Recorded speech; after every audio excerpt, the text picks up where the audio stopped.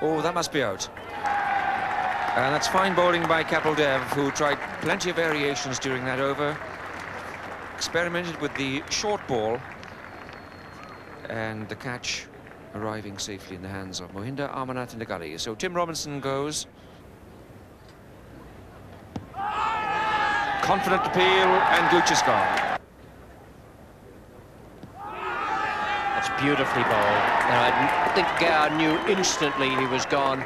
That seemed to me to come up the hill. A beautiful piece of bowling. Quite an outstanding performance from Kapil Dev this morning in his 8th over.